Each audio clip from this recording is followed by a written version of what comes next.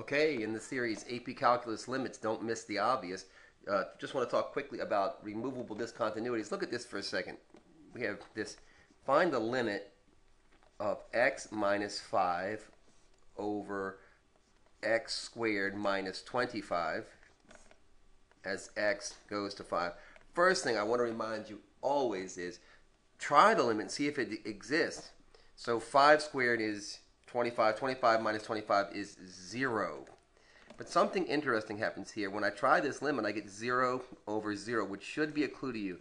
This is called the indeterminate form. Indeterminate.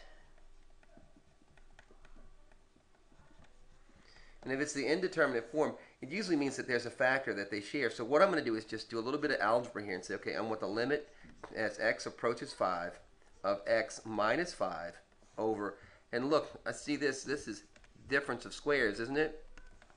So this is x minus 5 times x plus 5.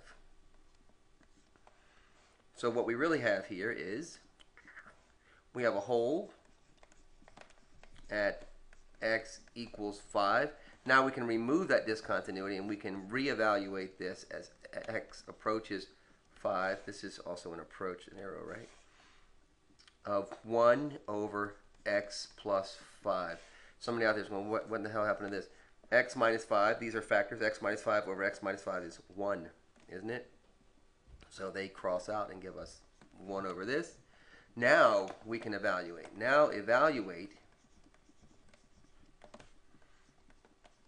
f of 5, and we will get 1 over 5 plus 5, also known as 1 over 10 is the limit. All right? You want to do one more? We'll do one more quickly. Let's see if we can do one more. Let's do one more right here. See if you can figure this one out. So let's take the limit as x approaches 1 of x squared plus x minus 2 all over x squared minus 1. First thing I did was I tried the limit. So I applied this and I got 0 over 0. We remember this is called the indeterminate form, right?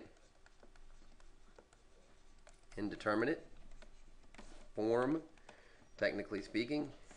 So it means that there's probably a factor somewhere. So I'm going to factor this top piece out, and it factors to x plus 2 times x minus 1. And if you FOIL this back together, you'll get this back, won't you?